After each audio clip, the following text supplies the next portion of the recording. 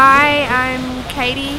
I'm a member of Occupiers Sydney, and I've been here since the first day. I haven't slept here the whole time. I unfortunately have a 9-to-5 job, which keeps me away a little bit more than I would hope though. But 15th of October seems so long ago, and yet I remember that first day, the first rally, actually even the first organising meeting where there was, say, 60 of us in a hall at the university, UTS, up the road, and in 3 hours we couldn't come to one decision, and that didn't bode well for Occupy Sydney, and I'm a first-time activist, so it was it really concerned me as to where the whole Occupy movement was going to go in Sydney. But we decided on at least one thing, and that was that we were going to hold a rally on the 15th of October and that we were going to occupy somewhere. We came here to Martin Place and were beautifully joined by probably close to 1,000 people, if not more. And it was at that moment that I realised that I was truly part of something really special and really beautiful and life-changing. And I'm really, really, really proud of every single person that's put in more than half an hour, you know, into the Occupy movement. It's a hard thing to do. It's not easy, and especially sleeping out here in Martin Place on the concrete. We've had unprecedented rain throughout this 6 months, and actually hardly any really hot days. So I can't say that we've been scorched here, but we've certainly been drowned out on many occasions. But never out, never truly out. And this Friday marks our 6-month anniversary, and I think it's freaking amazing and it's beautiful, and I'm really glad to have been a part of it and to continue to be a part of it. So thank you, Occupy.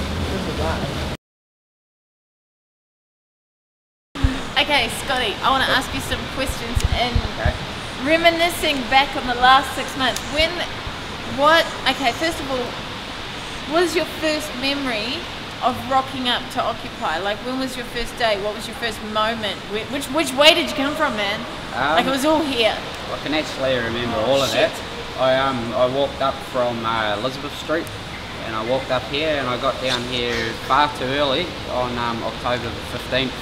Got here, I think everyone was supposed to meet about 1:30. I got up here about midday, and I got up here, I didn't say October 15th, didn't I? No, oh, yeah, on October 15th, I sat down over here on the war memorial seat and kind of looked around, and there was a few other people that were obviously here for the same thing, so we all kind of gravitated towards each other and met up with each other. One of them was Sue from memory. Really? Yeah, that was the first person I spoke to from Occupy was Sue, and there was another bloke called Vinny from memory, and yeah, we just sat there and waited for everything to happen. So yeah, and it was a good day, and slowly everyone turned up and numbers built, and the Liberty Warrior was down here, and that's right.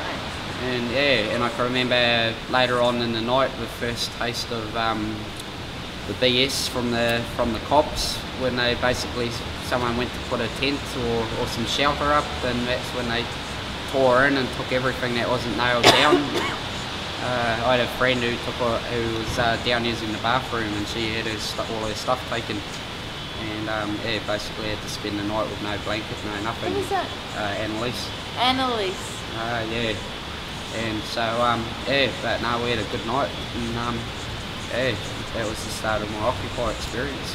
Wow, how did you, were you here for the riot, the 4:30 riot? No, I wasn't. That night, I knew something was going to happen. I had that gut feeling, you know, but like on that particular night I didn't stay. So like the next morning when I woke up and found what had happened, it was kind of came as no great surprise, because like there's the whole thing with the 2 blokes being arrested up here, with the police testing the waters to see what the crowd's reaction would be. I think they were hoping to incite a riot or something, just to have the justification to come smash everything up. And and kind of the next day, it was like, I knew that was going to happen. So Yeah. What do you think? Like, 'cause you've been here 6 months as well, and so what do you think are 3 qualities that Occupy's given you? Like 3 just things that it's helped you grow on and push and just empathy is the main one. Like I've always been an open kind of person and been open to value other people's opinions, their points of view, that kind of thing. But basically just over the last 6 months I've learned a lot more what it really does mean to walk in someone else's shoes. And so it's empathy. I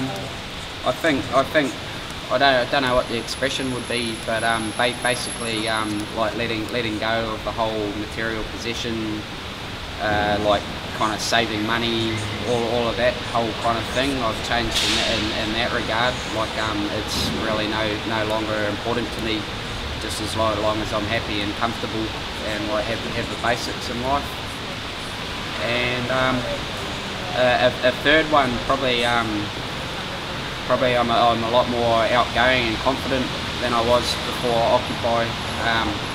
Like I don't mind sharing my opinions and that kind of thing. I'm a better listener, and I had a very small number of people that I considered to be close friends before Occupy, but now I've got a lot of people here around me that I consider to be family.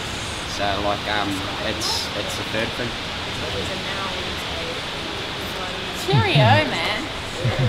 That's mad. And that's what Occupy's about. And rejoicing. 6 months, man. That's a lot of nights. And that's a lot of nights that people have spent trying to keep this place going, and it's so beautiful to see that it's still going 6 months later. Yeah. It's mad, alright. Like big effort from everyone involved, you know, like those everyone kind of does what they can, and all of it's really appreciated, you know. And what I hope from the 6-month anniversary, I'd love to see a lot of old friends from that first week swing by, and just to be able to catch up with everyone, that'd be a really good thing, you know. So that's what I hope for the 6-month anniversary. It'd be really great for people to swing by and say hi. Yeah. So come down and Occupy once more. Yeah, there's 1,000 more stories to be told. Yeah. Indeed. A million.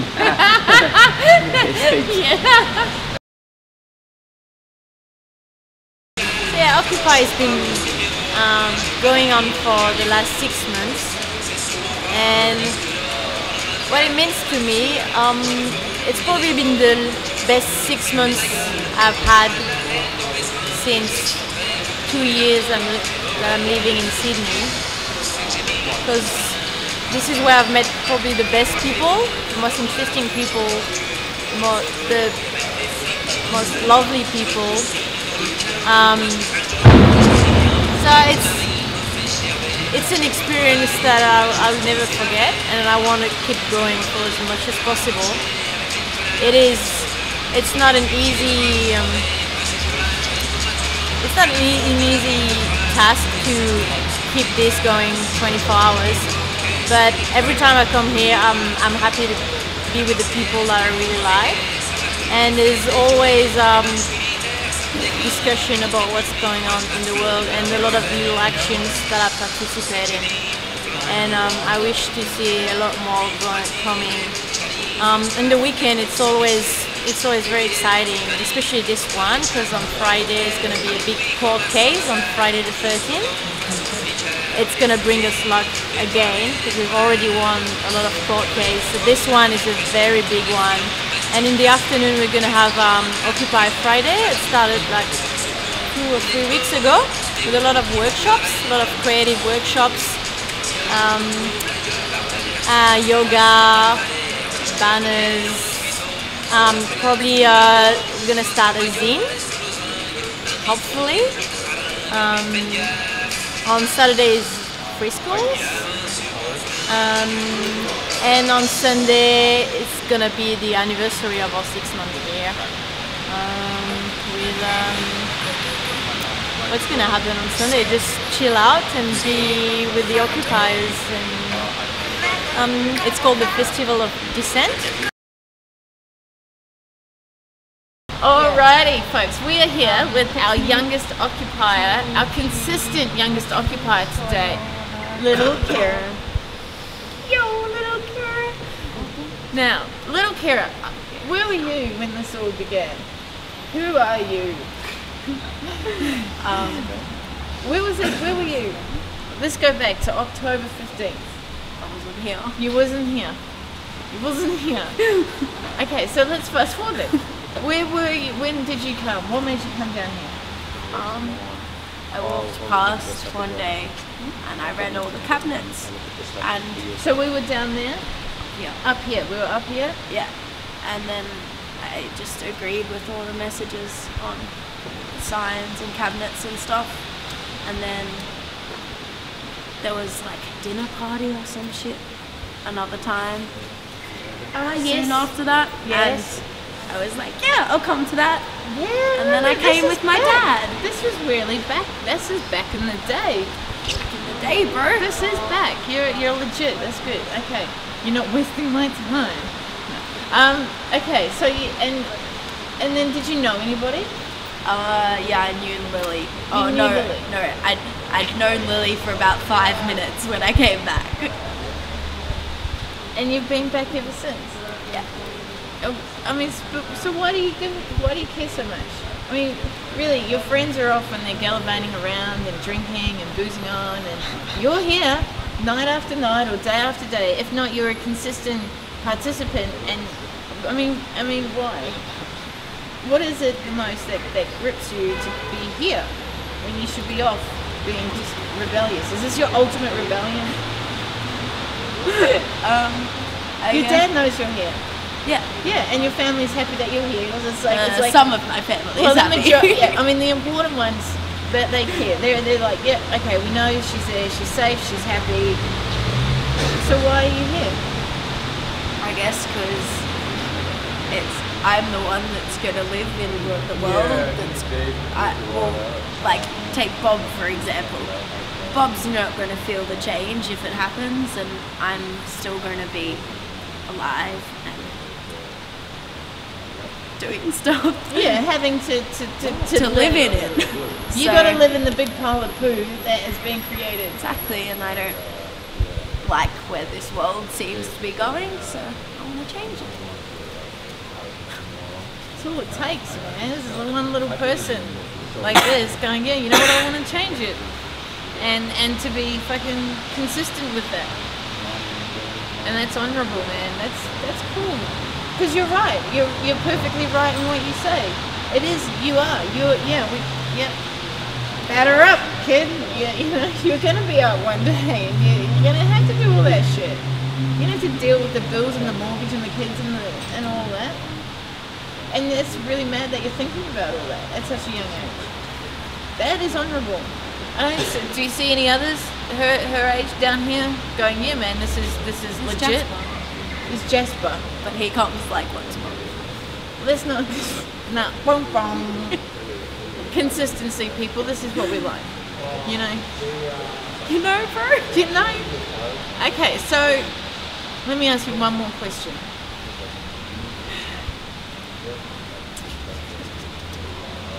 What do you want to change the most? What's the thing that irks you the most? If there's the like, I asked you that question. What's the first thing that comes to your mind? I don't know. Well, come on, you're dwindling on it. You want to say it, but you're like, no. Can I dare be so open and honest? What's the thing that pisses you off the most? Like when you're walking down the street and you see the way people treat each other. Someone throwing rubbish on the ground. Someone wearing fake fur or fur.